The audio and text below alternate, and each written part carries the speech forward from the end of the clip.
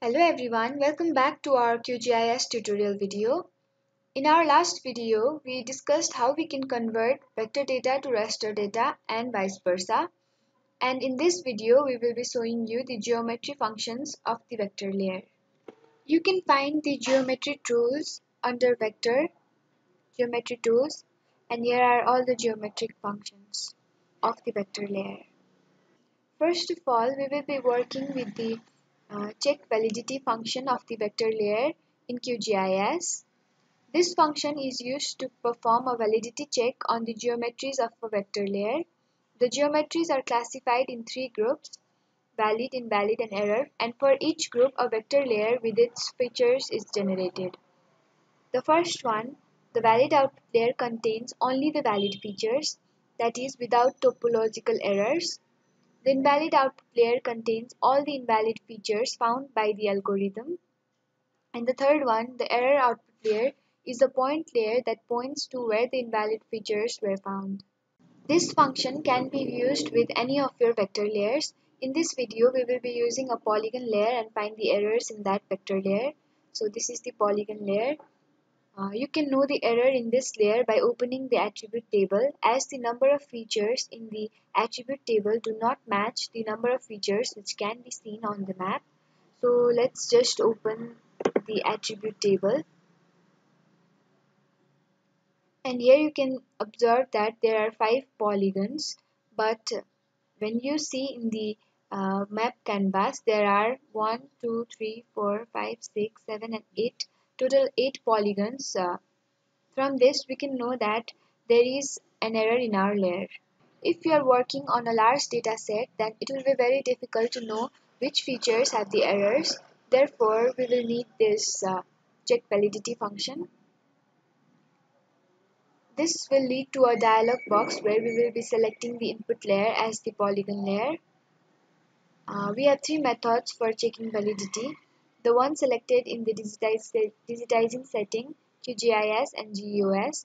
These methods are almost similar, but the third one, that is GEOS, will give you the error that occurred first in the feature. So let's select GEOS.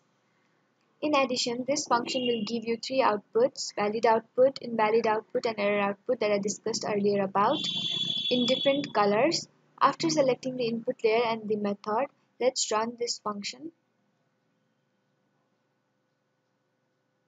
So yeah, here you can see the valid output in gray color, invalid output in green color, and error output in green dots. Now let's see the application of Intensify Geometry's function. This function is useful in adding the number of vertices in a given line or polygon layer. I will be demonstrating this function on 2 different layers, that is lines and polygons. So first let's begin with the lines.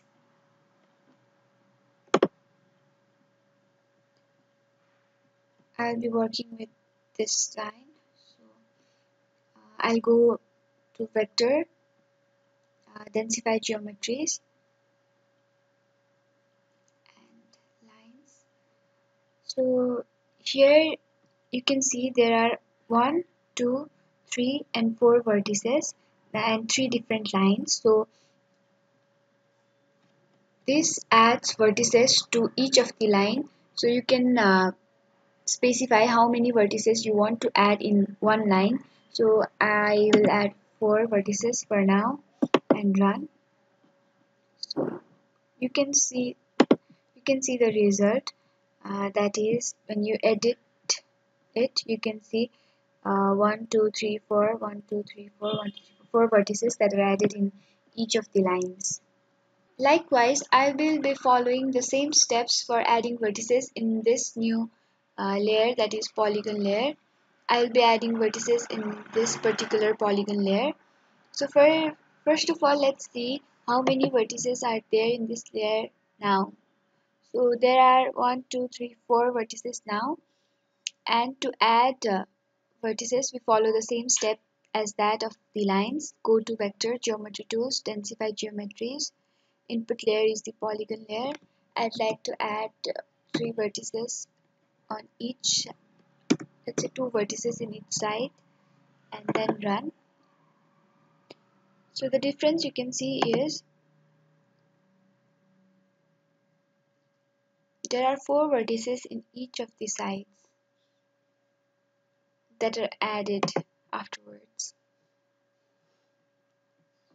Furthermore, you can extract these vertices to make them points by with the help of vector geometry tools. Extract nodes uh, of the intensified layer and run. So in this way you can extract the vertices into points. Now we will be helping you with the Polygon Centroid function of QGIS.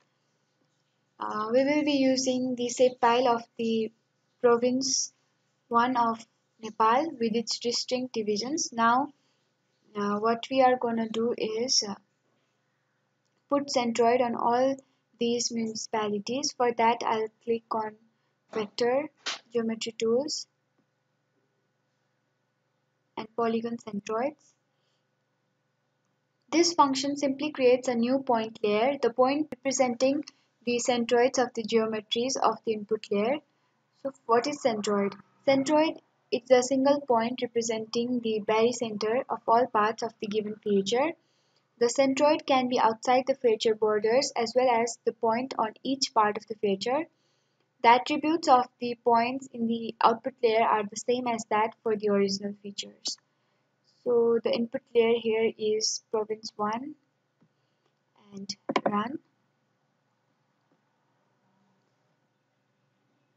So in this way you can see the centroid in each of the VDC and municipalities. The next function that we will be dealing with is line to polygon and polygon to line function of geometry tools. The function line to polygon will give an estimated polygon out of your line in the map canvas. You can see here I have loaded a save file which contains different types of lines. To make polygon out of it, go to vector geometry tools, lines to polygon option. You should assign an input layer here. It is lines, and then you can save the output to a file or simply run. I'll simply run. You can see the polygon out of the lines. Now I'll use the same polygon for the polygon to line function. So for this, let's go to vector again, geometry tools, polygon to lines. And here I'll select polygons from line option and create a temporary file and run. So here is the line out of the polygon that we prepared earlier. That's all for this video. In our next video, we will be continuing the remaining geometry function for the vector layer. Thank you for watching. You can get connected through our email ID, Facebook page, Instagram ID, and please don't forget to like and subscribe. Thank you.